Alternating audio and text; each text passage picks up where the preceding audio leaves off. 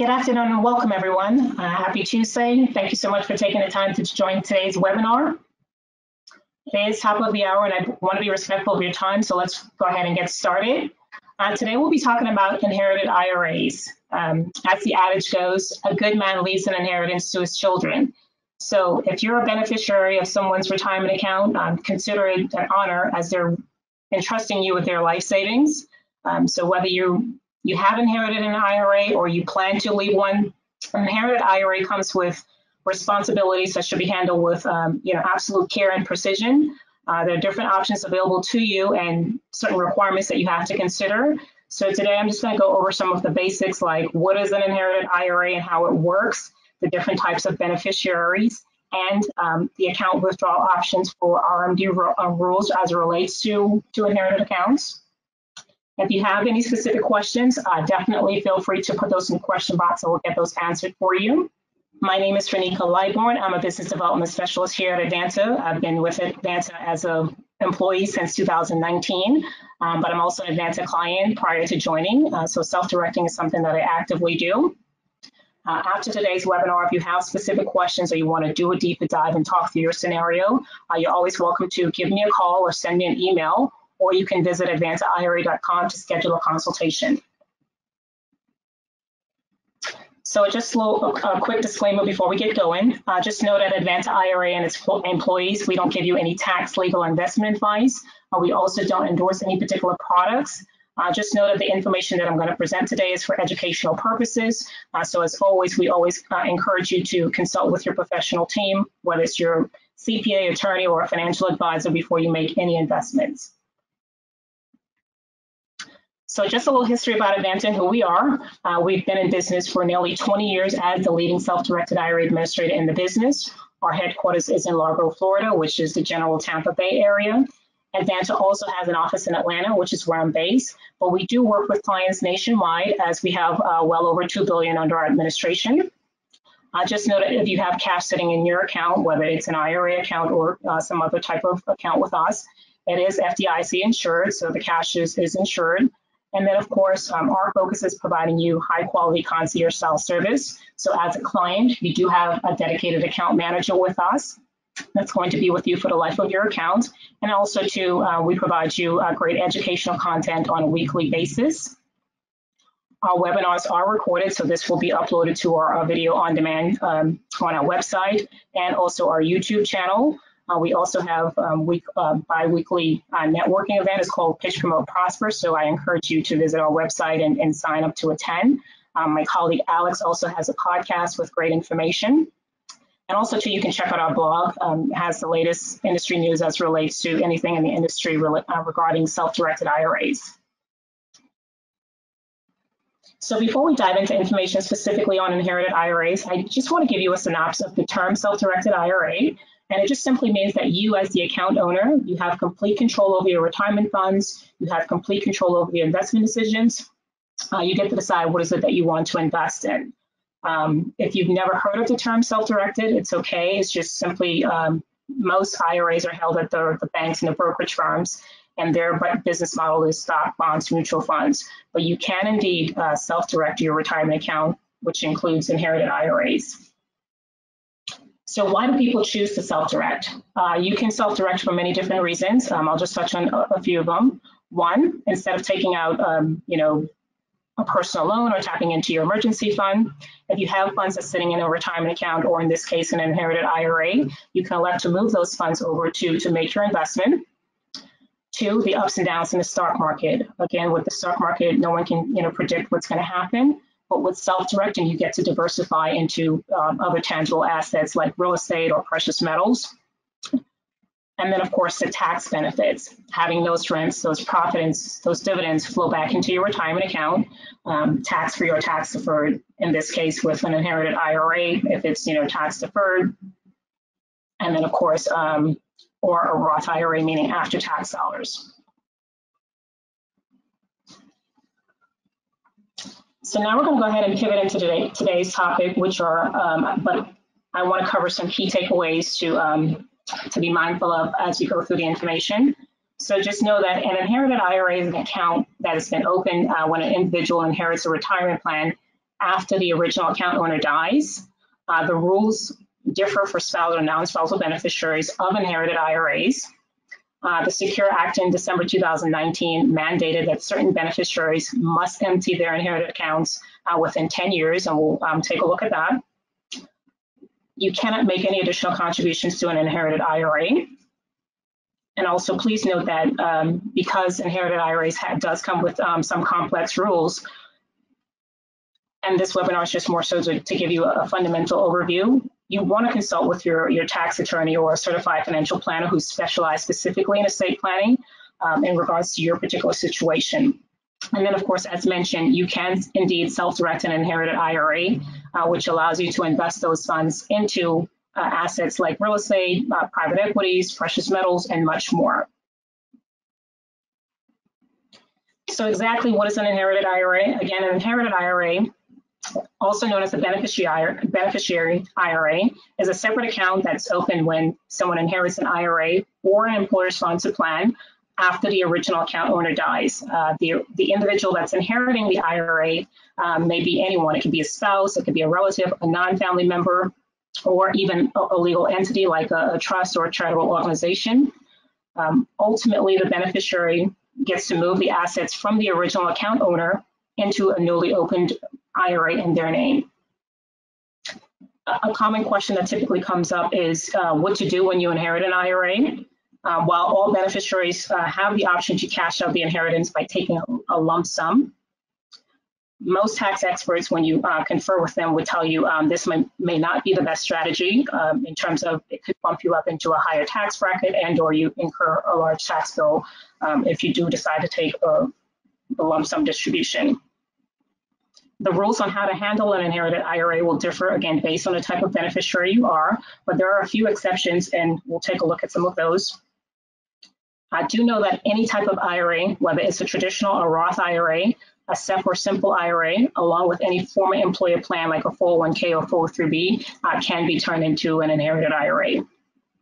And then, of course, the income tax treatment for IRAs remain the same from the original account over to the inherited IRA. So if the account was made with pre-tax dollars, as in a traditional IRA scenario, or after-tax dollars in a Roth IRA, it's still considered or treated the same in terms once it moves over into the inherited IRA account. You can visit the IRS website for guidelines on inherited IRAs, and also check with your tax specialist for more information. The IRS forms 1099-R and 5498 are required for reporting inherited IRAs and distributions, and I'll cover some of that as we go. So now let's take a look at some special considerations to be mindful of when it comes to beneficiary IRAs. I do want to start off with the 10-year rule. So under the Secure Act of 2019, which is setting every community up for retirement enhancement, introduced that most beneficiaries will be subject to a 10-year rule. The key date with this is determining how the 10-year rule applies is the account, based on the account owner's required beginning date, so the RBD, required beginning date. The required beginning date for the IRA owner born on or before, on or after July 1st, 1949, or in this case, April 1st of the year following the account owner death. I know that's a mouthful, but just simply meaning if the account owner turns 72 in 2022, and their RBD date, which is the required beginning date for them to take a distribution, will be April 1st of 2023. So if the account owner dies before their RBD date, the 10-year rule only requires that the entire account be emptied by December 31st of the 10th year. So in this case, there wouldn't be any annual required minimum distributions. So let's give an example. If let's just say if Jane Smith turns 72 this month and she dies anytime between now and March 31st of 2023, and she has an adult daughter by the name of Cindy Smith, and Cindy is her beneficiary, then Cindy would have 10 years to deplete the account, to empty out that inherited IRA. However, if the IRA owner dies on or after her RBD date or their RBD date, the 10-year rule does apply, and the beneficiary must also take out an annual distribution, take out an annual RMD. The RMDs in this case will be calculated based on the beneficiary's life expectancy table. So let's go back to the same example. If Jane Smith turns 72 this month and she dies on April 1st or later of 2023, her adult daughter, Cindy, would have 10 years to deplete the account, but Cindy must also now take out RMDs during that time. So she has 10 years for the RMD requirements based on the IRS guidelines. She would have to take out from year 1 through 9. And then, of course, on the 10th year, make sure the account is completely empty. So it is vital to understand and be aware of the year of death date based on distributions. The reporting for any distributions to the beneficiary must fall underneath the name and social security number of the beneficiary and not actually the deceased. Beneficiaries of traditional IRAs have to figure out if the IRA owner who passed had taken his or her RMD in the year of death. If the original account owner didn't do so, then it's the responsibility of the beneficiary to make sure that the minimum has been met. So, for example, it's unfortunate. Let's just say, your dad passed away early January, leaving you his IRA. Chances are you probably hadn't gotten around to taking out his distributions just yet. So, for you as the beneficiary, you must take out the RMD. Another hurdle that you want to consider is if someone dies late in the year, just know that December 31st is the deadline for taking out that year's RMD. So again, if a parent died, let's just say, it's Christmas Day and they still hadn't taken out that distribution, for you as the account owner, you may not even know that you own the account or you're the beneficiary until after, or it's already too late for you to take out a distribution for that year. And then, of course, if the deceased was not required to take out a distribution, then, of course, in that case, there's no need to be concerned about distributions. The next thing I want to cover is the required minimum distributions. Just bear with me, checking the question box. So the next thing we're going to cover is the required minimum distributions. So individual retirement arrangements such as traditional and simples are subject to RMDs.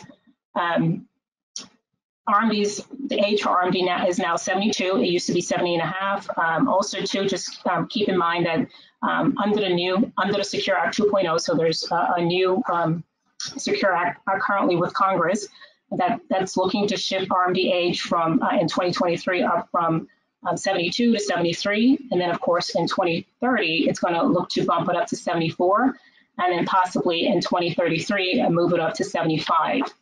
So required minimum distributions, RMDs, are just designed to ensure that investments in the IRA account don't grow tax deferred doesn't grow tax deferred forever. Ultimately, it does carry over to the beneficiary, so you are required to take an RMD if it applies. With RMDs, that's not distributed. So the question is, can I take it all out end of the 10th year? It depends. If you're a beneficiary, and we'll talk about the different types of beneficiary, but let's just say you are a non-eligible beneficiary, meaning you're a daughter or a grandchild. When I say children, adult children, if your parent died prior to April 1st after turning 72, then you won't be required to take out an RMD, and you can, typically take it out as you wish. It'll be your discretion. That's where you want to confer with your tax person just to see if it makes sense just to take it out as a lump sum or take it out in one particular year. Just be mindful that if you do decide just to take it out in 1 year, it possibly could put you in a higher tax bracket. If your parent, unfortunately, or you're the beneficiary of someone who passes, after their RMD date, which is April 1st, then of course you're required to take out their RMD, their distributions, and also deplete the account within 10 years. So it just really depends on the type of beneficiary you are. So RMDs must be distributed in order to avoid a penalty, which is also called the access accumulation penalty. If an individual fails to take out that RMD, then they'll be subject to a penalty of 50% of the amount that was required to take out. As the beneficiary, you'll need to pay that penalty using IRS Form 5329, and we'll take a look at that. You may be able to avoid that additional tax, if failure to take out an RMD was due to a reasonable error. So let's just say you were seriously ill, You would then go through the process of, taking out the necessary amount and then asking for a penalty waiver by submitting 5329. I do want to reference that the Secure Act, did create some confusion about RMDs for those who fell within or fell under the 10-year rule. And just this month, the IRS on October 7th, I believe, put out a notice that gave clarity on RMDs. So they did say that they're going to waive the 50% penalty for RMDs that were missed during 2021 and 2022 for beneficiaries who fell within that 10-year rule that was supposed to take on RMDs simply because they didn't know, or there was, vagueness or misinterpretation of the rule. The 50% tax is considered to be one of the heftiest penalties in the tax code, and the Secure Act 2.0, which is still pending, which is still with Congress, is looking to reduce that penalty down to 25% and possibly drop that penalty down to 10% if you take the necessary RMD by the end of the second year following the year it was due. So let's give an example. So if you fail to take RMD that was due in 2022, the penalty will come down to 10% if you withdrew that funds by December 31st of 2024.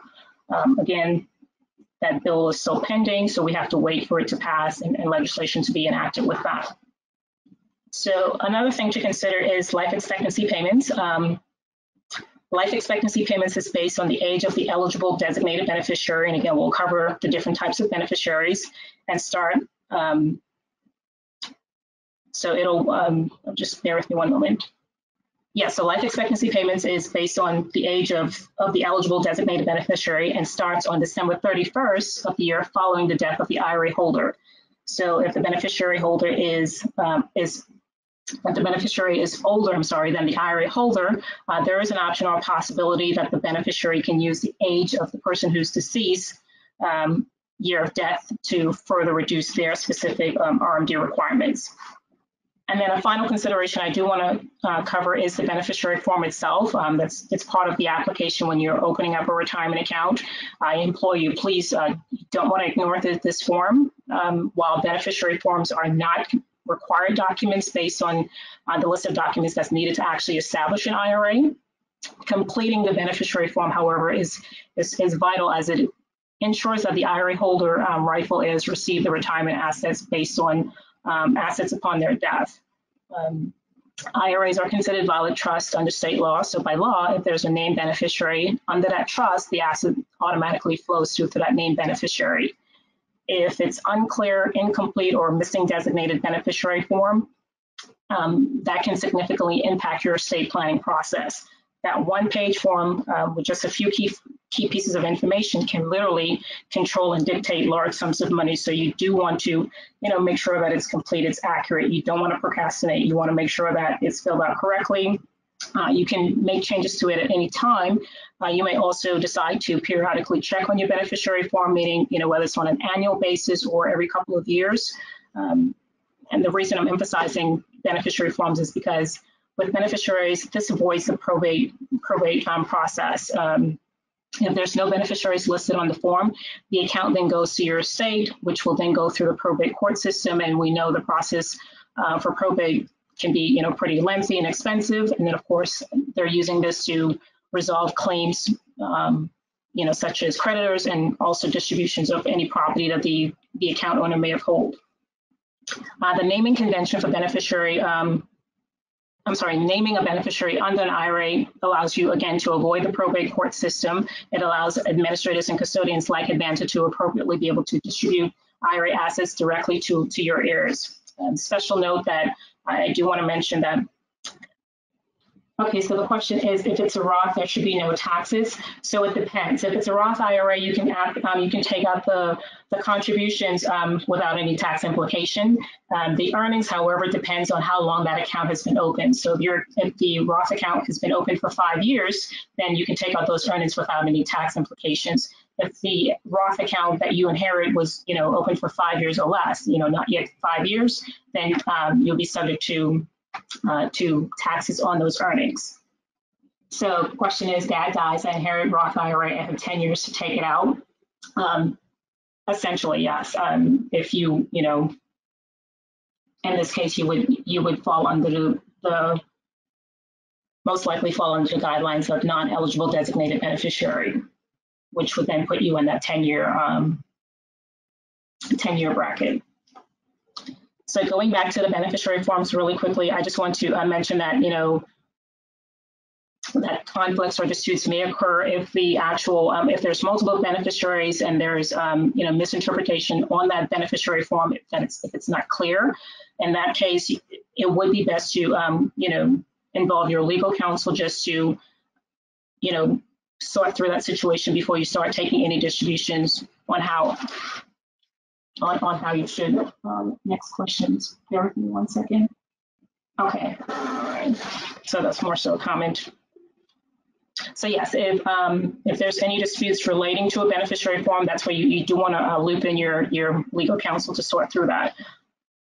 The beneficiary information that administrators like Advanta and custodians like Advanta would need, we do have an important role in terms of making sure that we acquire enough information to help identify and contact beneficiaries that are named. So social security numbers of the beneficiaries are, essential, because this ensure that we're satisfying the reporting requirements necessary by law on the back end. Also, too, we would need information such as, email addresses, phone numbers, or addresses, just to kind of help with locating, and then further information to help determine, beneficiary options would be the date of the date of birth of the beneficiary, and also the relationship that they have with the IRA holder. And then when it comes to naming a trust as a beneficiary, it may involve requiring that the trustee or other contact information of the trust. So whether it's a trust certification from that state, if it's qualified trusts, you may also need other necessary information from the oldest trust beneficiary based on their age. And then, of course, when it's relating to, let's just say it's a charitable institution like a nonprofit, naming a charitable organization also follows the same guidelines in terms of you have to acquire contact information or from a representative of that organization, the tax identification number, to be able to help with reporting on the back end. Okay, so now I want to talk through the actual beneficiary designations. The rules for inherited IRAs, again, depend on the type of beneficiary you are and the year that you inherit the original IRA. So under the Secure Act, there are actually 3 kinds of retirement plan beneficiaries. There are eligible designated beneficiaries, there are non-eligible designated beneficiaries, and there are non-designated beneficiaries. I know that can be confusing, but I will try to go through it and simplify it as much as possible. So there are 5 classes of eligible designated beneficiary. There is the surviving spouse, a minor child, a disabled person. A disabled person is someone who is unable to engage in, gainful activity because of any medical, physical, or mental impairment. Someone who's considered chronically ill is also eligible designated beneficiary, and that would be an individual who has been certified by a licensed healthcare practitioner. And then finally, an eligible designated beneficiary is also an individual who's not more than 10 years younger than the account owner, such as a sibling or life partner. So, for example, if the original IRA owner, Bob, was 80 years old when he passed, and his sister, Susan, is 75 as his beneficiary. Some trusts are also considered eligible designated beneficiary if the trust is set up to benefit someone who's an eligible designated beneficiary as a result of being, disabled or chronically ill. The trust itself can be considered an eligible designated beneficiary. So before January 1st of 2020, all beneficiaries had the option to stretch the annual distributions from the inherited IRAs throughout their lifetime. But again, with the passage of the Secure Act, it eliminated that lifetime stretch for most beneficiaries who inherit their account on January 1st, 2020 and after. Eligible designated beneficiaries, however, still have the option to stretch it over their lifetime. All of the beneficiaries who inherited an account prior to the Secure Act still have that ability to stretch out. I do want to kind of reference a special rule as it relates to minor children. So minor children who inherited an IRA in 2020 and later, they must take RMDs from that inherited plan until they turn the age of 21. The IRS actually also just clarified the age of maturity as 21, regardless of state law. So some states is 18, other states is 21, but just recently the IRS said that they consider adult as age 21. at which time, once the person, the minor child turns 21, that's when their 10-year clock starts for them to be able to deplete the account. So let's give an example. If Steve is 45 years old and he has an IRA and he also has a minor son, if Steve died in an accident leaving his IRA to his son, the son will take out regular lifetime RMDs until he reaches the age of 21. And then once he turns 21, the 10-year rule applies. So he'll have 10 years to actually empty that account. If a minor child inherits the account before 2020, they can continue to stretch that IRA distribution throughout their lifetime. So that was, a big change with the Secure Act, whether you inherited an account before 2020 or after 2020. Just bear with me 1 second. So it says if the owner is younger than the beneficiary, wait, just bear with me 1 second. If the owner is younger than the beneficiary, then the beneficiary would be an eligible designated beneficiary. So the example I was given is if it's within 10 years. So let's just say the IRA owner is not older than 10 years than the person that they're leaving the account to, then that person is considered an eligible beneficiary. And in this question here, it depends. If that person is older and they're chronically ill, then they would be considered an eligible designated beneficiary. If they're disabled, they would also be considered.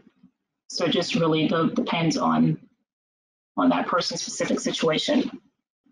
So eligible designated beneficiaries, distributions are calculated based on the single life expectancy table. And of course, this is based on their age and the year after the IRA owner's death. The factor for that also is reduced by 1 year for each subsequent distribution year. And we'll take a look at the actual life expectancy table. Let me see, just bear with me 1 moment. So the question is, if the owner is 25 and the beneficiary is 45 and the owner dies, the beneficiary is an EBD. So it depends on that 45-year-old, are they the spouse? Are they, who are they to that person? I mean, if it's unrelated and they don't fall within that eligibility, then no, they would be considered a non-eligible person. So not more than 10 years younger. So in this case, it's more than 10 years older. Okay, so we'll circle back. Just bear with me 1 moment.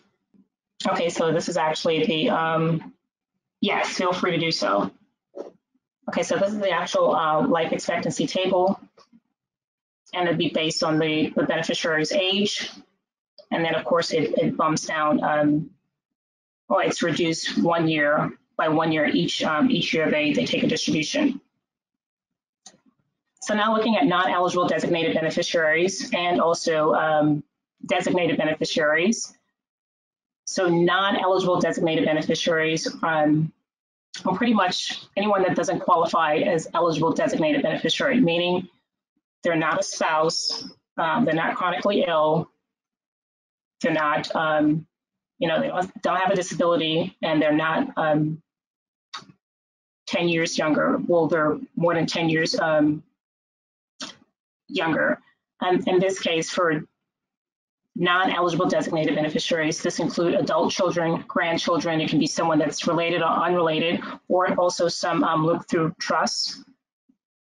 The key thing with this is to remember that if the owner dies before their required beginning date, which is April 1st, after they turn 72, there won't be any annual RMDs for that 10-year window. However, if the owner dies on or after their required beginning distribution date, then they do have to, the beneficiary would have to take RMDs within that first year 1 through 9, and also deplete that account within 10 years. So for non-designated beneficiaries, these are, anyone. These are not individuals, more so they're not people, they're more so entities such as a non-qualifying trust, an estate, or a charitable organization. Do know that the rules for estates and charities do differ from rules for individual beneficiaries. So while we're talking on trust, I do want to reference that a qualified trust, in order to be considered a qualified trust, you must satisfy, certain criteria, meaning it has to be a valid trust under state law. That it must be irrevocable upon death. It must identify beneficiaries. And then, of course, Advanta, as the custodian, as the administrator, will need a copy of the trust certification forms. And you have to provide those no later than October 31st of the year following year of death.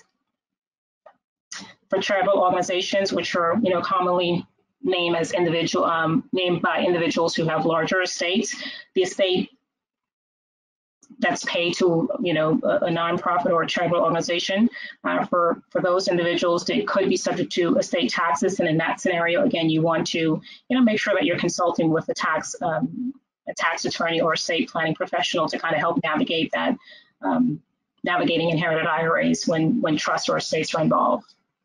I'm just checking the chat box. Just bear with me one moment.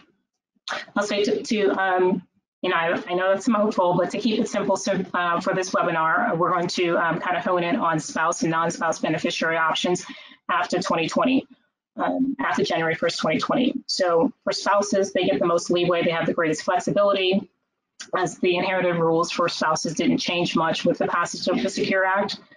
A spouse can elect to put the deceased IRA in their own name or roll the money over into their existing IRA.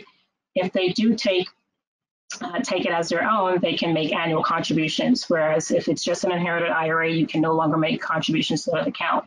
In this scenario, they're taking the account as their own, so they have the option to make contributions.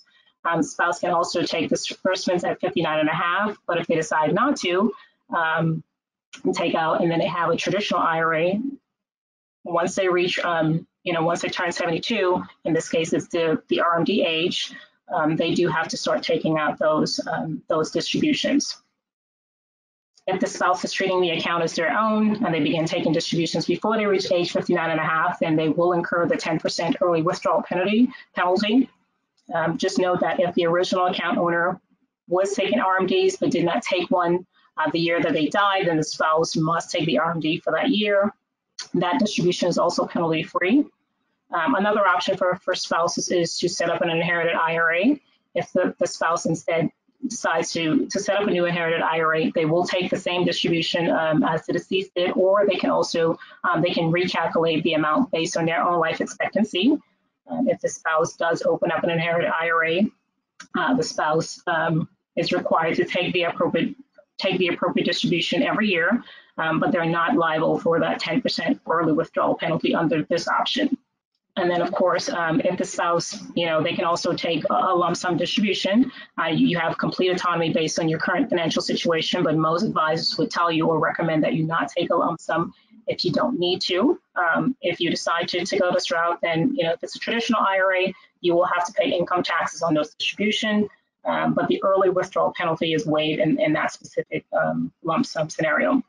If the spouse, however, inherits a Roth IRA, note that with Roth IRAs, again, if you take a tax-free, you can take tax-free distributions of the actual contribution, meaning the money that was put into the account annually at any time.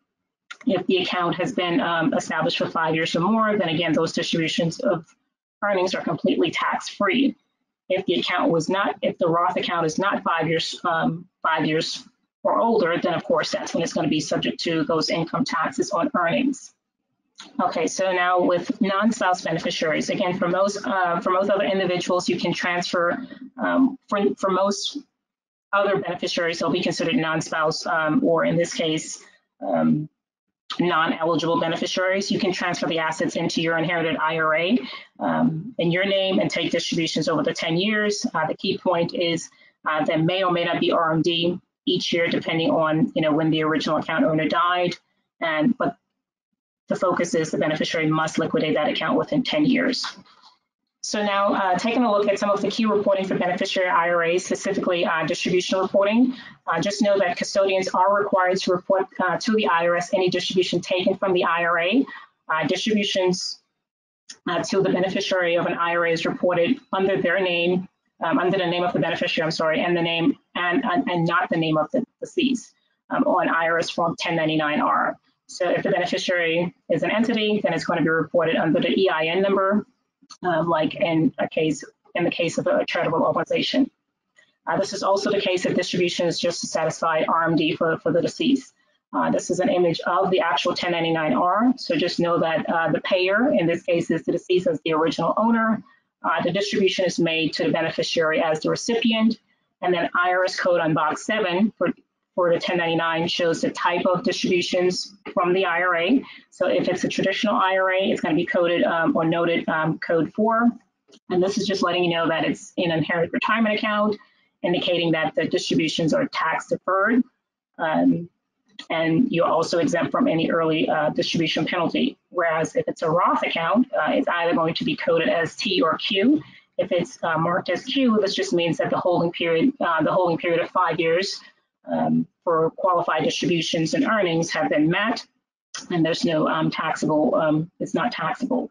Whereas if it's coded as T, this lets the IRS know that the account holding was not met, meaning the 5-year time frame that you have to wait. So the distributions, while it won't, be subject to an early penalty, it won't be exempt, I'm sorry, from penalty because the 5-year period hasn't met. So you just want to remember or be mindful that if it's not 5 years, the earnings are subject to taxes. If it's more than 5 years, then contributions and earnings are tax-free. Okay, so the other relevant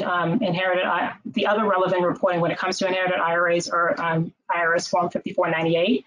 Again, custodians have reporting requirements that associated with accounts that should be reported for the deceased and the beneficiary of if there's any remaining assets in that account.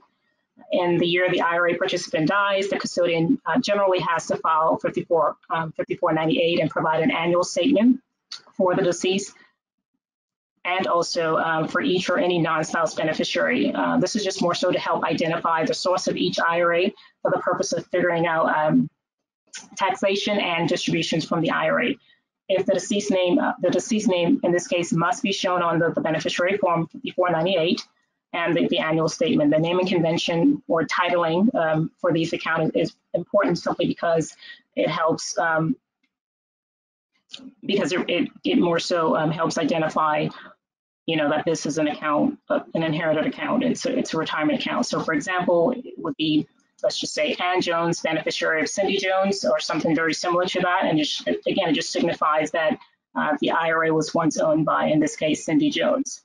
For a spouse beneficiary, unless the spouse makes the IRA his or her own, the custodian treats the spouse as a non-spouse beneficiary in this reporting purposes. I know this doesn't apply. This is more so in the back end, but I just wanted to at least let you know the importance of the IRS reporting.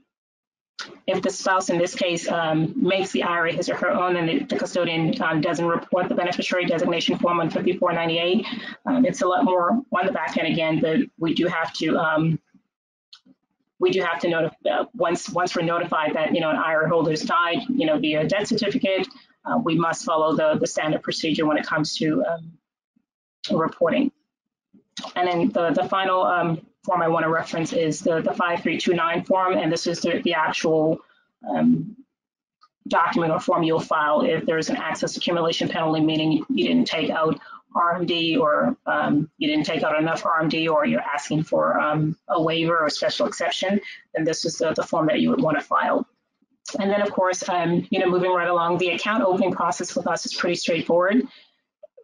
It does require proof of some important documents. So we have to, if you inherited a retirement account or you're ready to open up your account with us, Advanta, we do need you to obviously complete the application. We'll be able to walk you through that. You can do it directly on our website, or we'll send you the application link directly. You do have to list the date of death, provide a copy of a death certificate along with any relevant paperwork verifying that you are the beneficiary. And then, of course, once the account is open, the titling again of the account will include both your name as the beneficiary and the deceased name as the original account owner. Okay, let me just check just bear with me 1 second. Okay, I can answer that one, just bear with me. Okay, so just to kind of recap, again, I know it's a lot of information. It can be very complex when it comes to inherited IRAs, but this was just more so, some of the basics in terms of how inherited IRA works, meaning if you are a spouse, you have more flexible options. If you are a minor child or, someone that's considered disabled or chronically ill, you have a different set of choices. If you are any other type of beneficiary, you have another set of rules that you have to follow. Also, you have to be mindful of whether the original account owner had taken their RMD distributions, can also impact what you can or should do. And then, of course, there's other questions like, should you try to minimize any taxes or maximize your cash distribution from the account? Again, most financial advisors would recommend that you hold off and do nothing until you confer with them or so you know all of your options. If you are named a beneficiary of an IRA or an employer-sponsored plan, you want to make sure that you do, connect with your financial planner just to make sure that you understand the inherited IRA rules that works best for you and your situation. Let me go to some questions. Just bear with me. So the question is, did you say that the beneficiary designation needs to be done by October 31st, the year after death? Are you referring to, thank you, are you referring to trusts or, yeah, so the question is, the October 31st date that I was referencing for non-designated beneficiaries, or in this case, for qualified trusts, you have to provide it no later than October 31st, the year following the account, the original account owner death. So that's the date I was referencing. Okay, so this recording, if there's no more questions, just know that this recording will be up in 24 to 48 hours. Also, too, if you need a copy of the slide, definitely feel free to reach out to me, or if you have specific questions or something I need to clarify, definitely feel free to reach out to me. You can give me a call or send me an email. I'm just trying to see if that's another question that came in. Just bear with me one moment. Okay, if there's no more questions, I appreciate everyone taking the time to listen in on today's webinar. And if you have questions, feel free to reach out to me. Visit advantaira.com. Thank you, everyone.